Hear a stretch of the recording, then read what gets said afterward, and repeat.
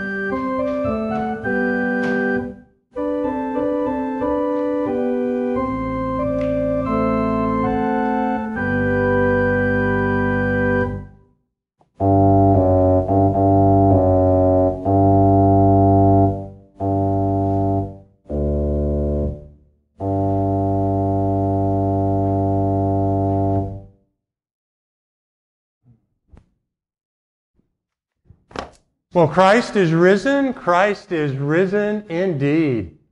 Hallelujah. Hallelujah. Welcome, everybody, to Mitchell's Presbyterian Church on this second Sunday of Easter 2021.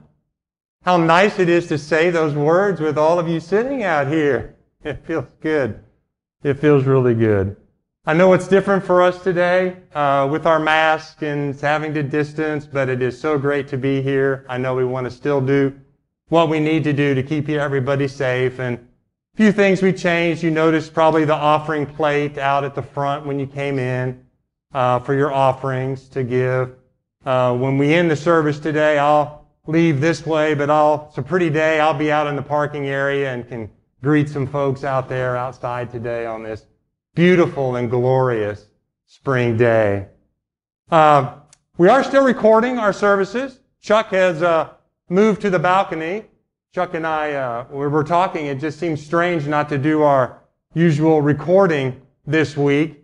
Sort of like when you have a dream that you missed your last college class or something. It's like, I'm supposed to be here somewhere this week. Where was I supposed to be?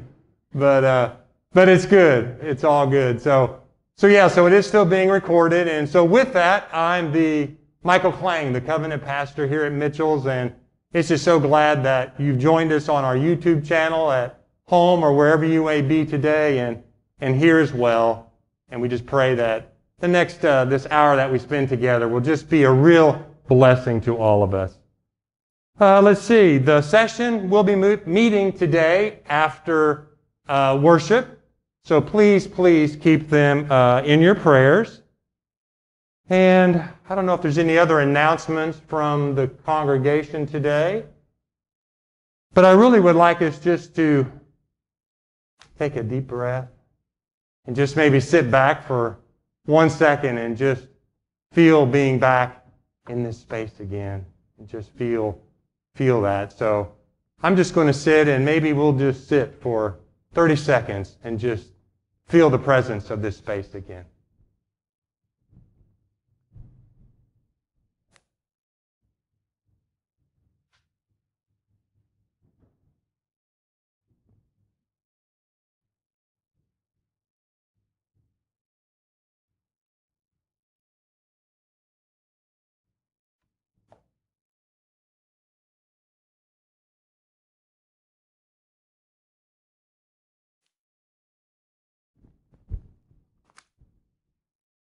We're united together as one wherever we are on this day, whether here or virtually watching.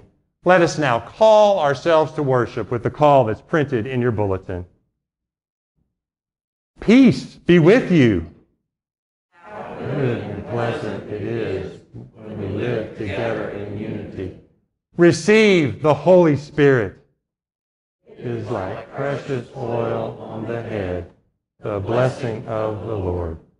Let us stand. Our hymn of adoration is number 138. Holy, holy, holy Lord, God Almighty. So stand as you are able as we sing this song today.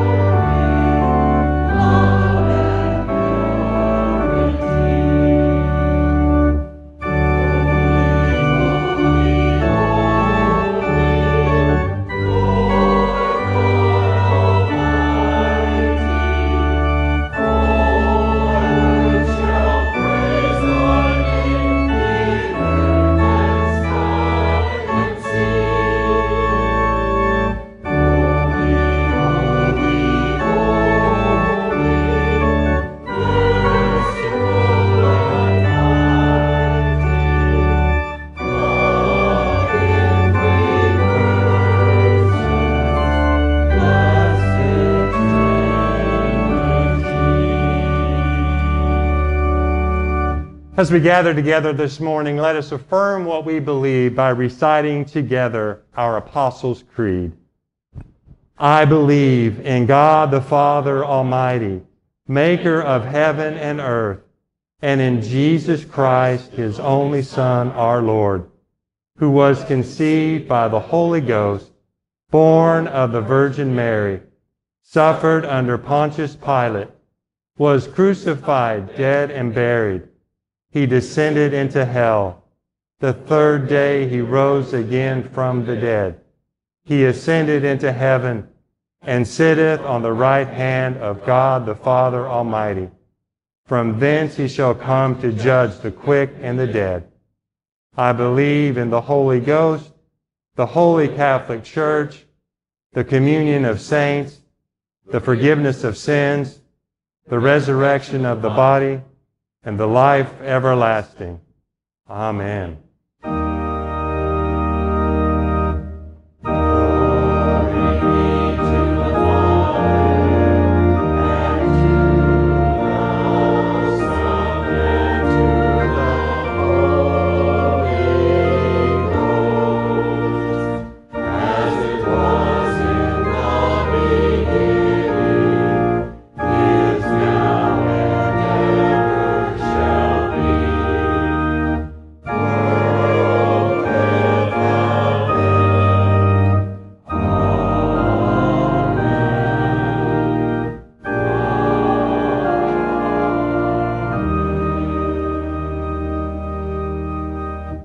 Please be seated.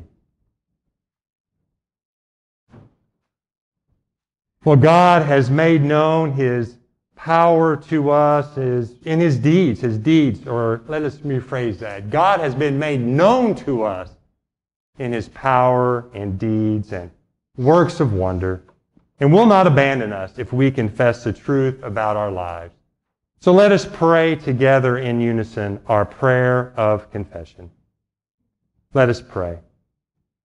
You have shown yourself to us, O God, by word and spirit, with signs and wonders in flesh and blood.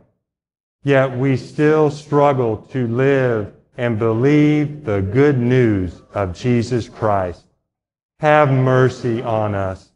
Forgive us. Enter our lives and cast out our fear so that we may come to trust in you and have life in Jesus' name.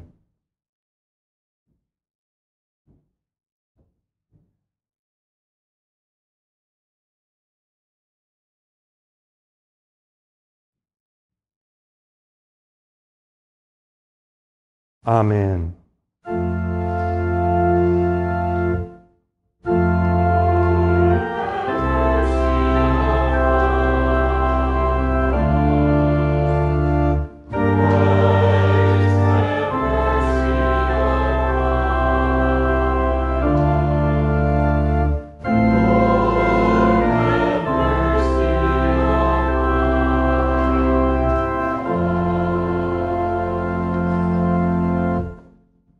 Friends, hear the good news.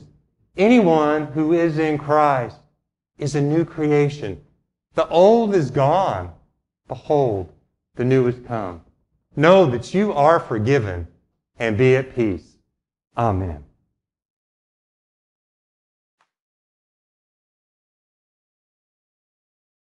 Well, join me again in prayer. Open our eyes and soften our hearts, O God, through the work of your Holy Spirit, that in the hearing of your word we may receive new life. Amen. Our first reading today comes to us from the Acts of the Apostles. We're going to be reading in chapter 4, verses 32 through 35. So hear these words today. Now the whole group of those who believed were of one heart and soul, and no one claimed private ownership of any possessions, but everything they owned was held in common. With great power, the apostles gave their testimony to the resurrection of the Lord Jesus, and great grace was upon them all. There was not a needy person among them. For as many as owned lands or houses sold them and brought the proceeds of what was sold. They laid it at the apostles' feet, and it was distributed to each as any that had need. The Word of God. Thanks be to God.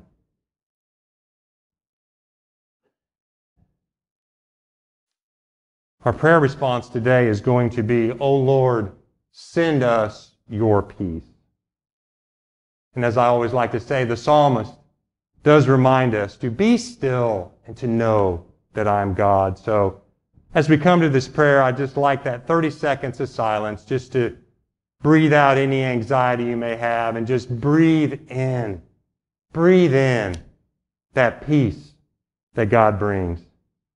And today I just really want us to sit in silence and remember what it's been like to be away from here, and to remember again what it feels like to be in this place with others, and to remember those who are not able to join us yet. So let's just take some breaths and breathe in the living God.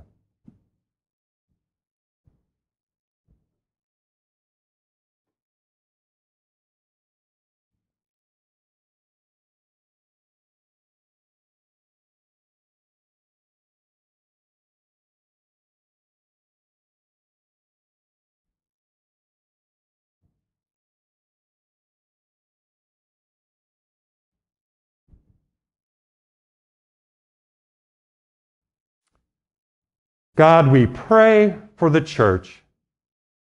Let your church be a living sign of the woundedness and healing of Christ, sharing the gift of forgiveness and the gospel of reconciliation. Pour out your blessing, O Lord. Send us your spirit of peace. We pray for all nations. Show us how good and pleasant it is when people live together in unity, and anoint us with your wisdom so that we may seek the ways of life. Pour out your blessing, O God. Send us your spirit of peace. We pray for this community. Give us a vision of the common good, not clinging to our own possessions, but seeking the fullness of life for all as a testimony to Christ's resurrection. Pour out your blessing, O Lord. Send us your spirit of peace. And we pray for loved ones.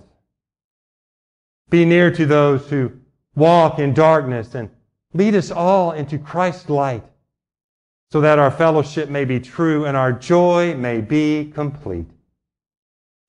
Pour out your blessing, O Lord. Send us your spirit of peace. And we pray for all those who have died. We remember those in this congregation who have gone on to eternal rest since we last gathered together. Mary Sargent, Ethel Carpenter, Clark Chase. And in the silence of this moment, we remember other friends or family members who have died.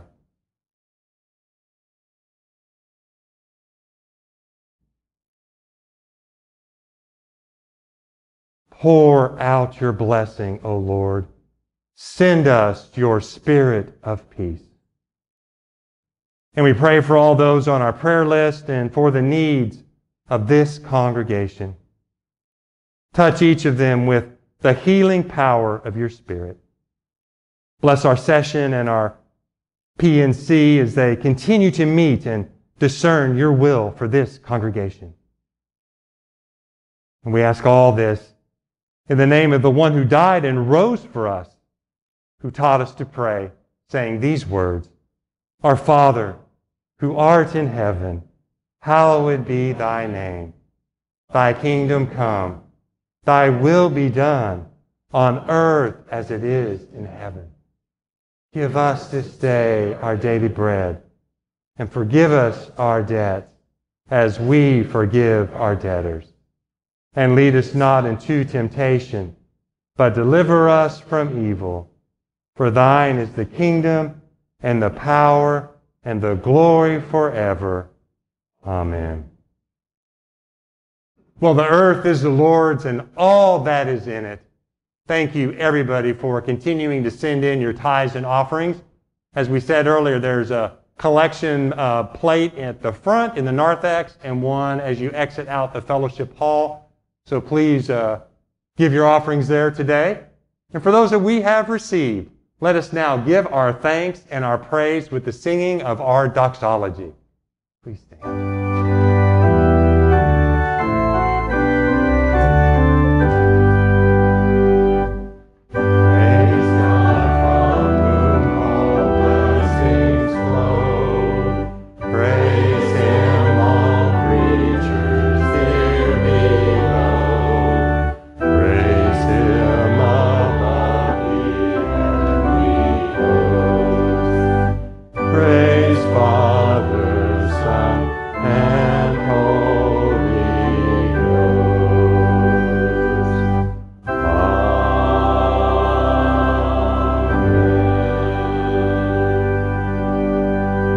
Let us pray.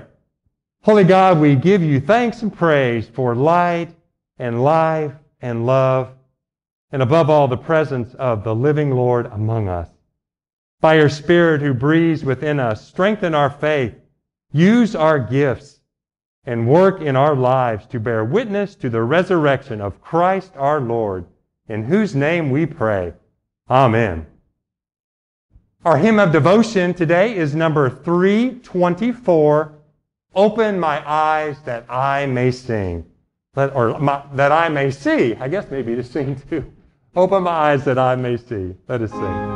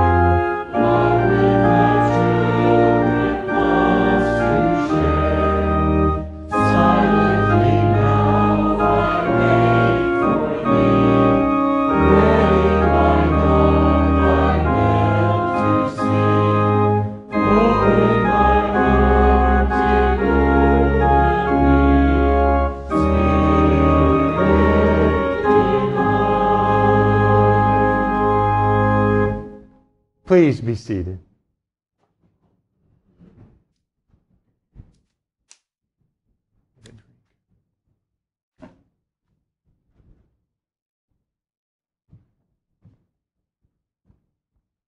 Our second lesson today comes to us from John. We're reading chapter 20, verses 19 through 31.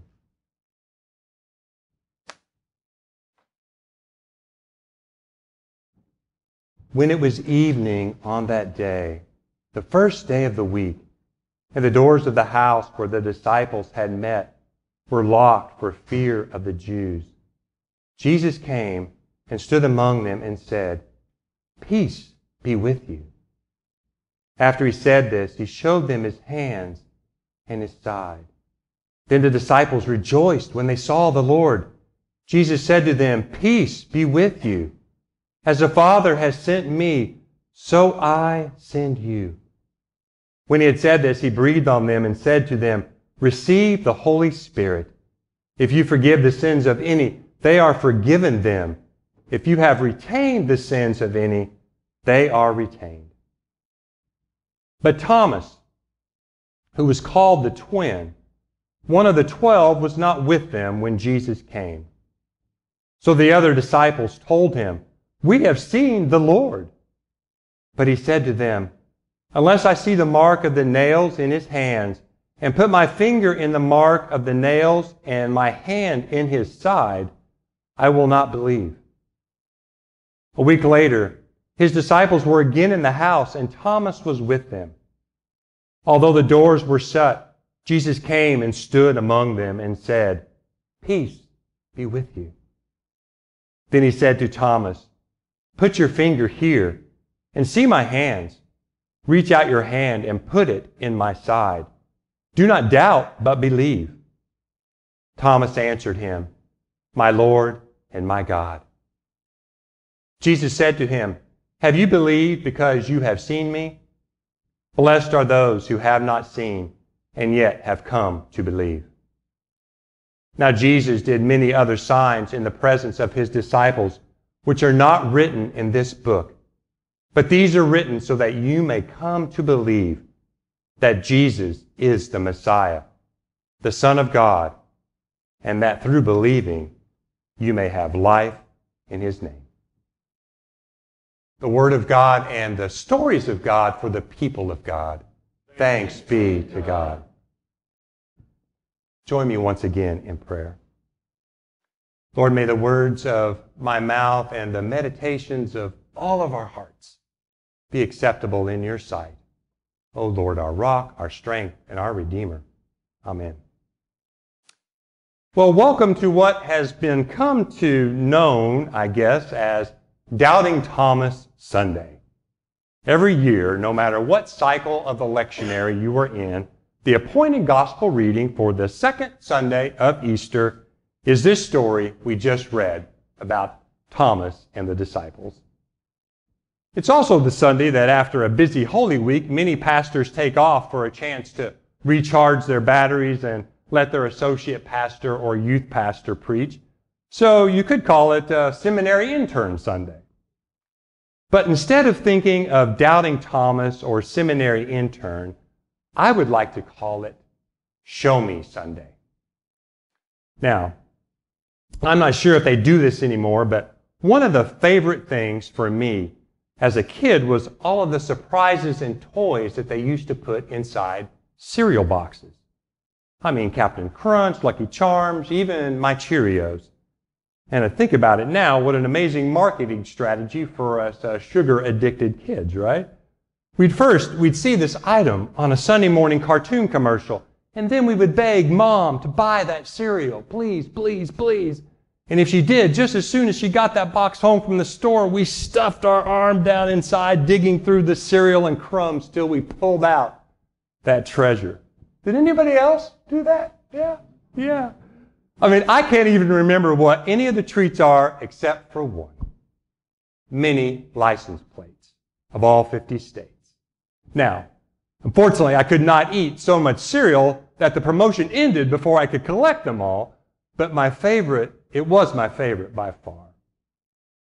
Well, at the time, I had mastered all of the states and their capitals, and so learning the official license plate of each state, which, back in the day, there was only one, and the little slogans that went with them was just a natural progression for me. Now, Oklahoma was boring.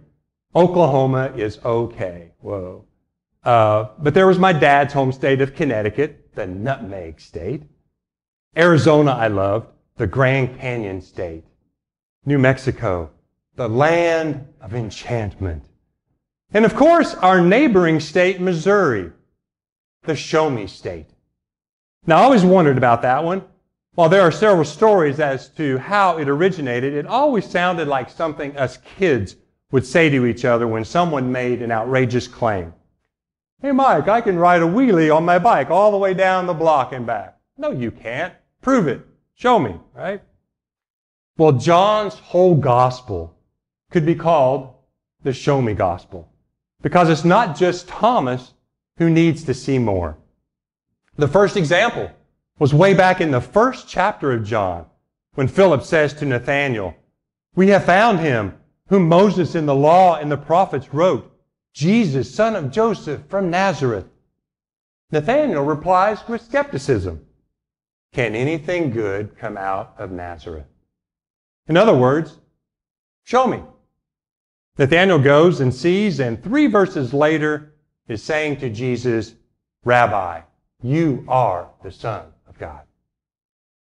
And then there was the encounter that Jesus had with the Samaritan woman at the well. After their meeting, she leaves her water jar and heads back into town to tell all her neighbors, "Come and see a man who told me everything I have done." John tells us that some believed right away, but others said, "Prove it. We need to see for ourselves. So, show me."